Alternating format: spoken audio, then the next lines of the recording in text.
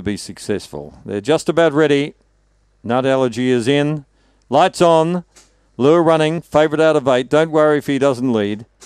Ready and racing, and toward the outside, getting away fast was Chippy's Miss, out by 3, but already the favourite DJ's Fortune has worked into a clear second. Regis Miss is third. 2 or 3 lengths further back then is Port Boy. Well back on the field then came Pippi Star, Sapphire Creek coming to the turn, and the leader's taken over now. DJ's Fortune by about 8 lengths to second Regis Miss, third Port Boy.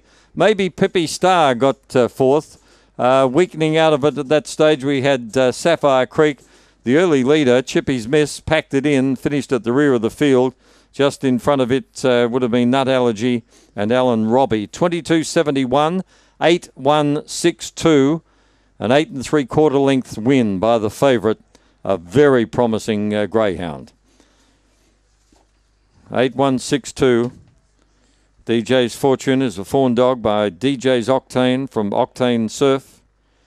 Is raced by David Cornish, trained by John Mundy. Whelped in November 14. 22.71. Second to number 1 Regis Miss.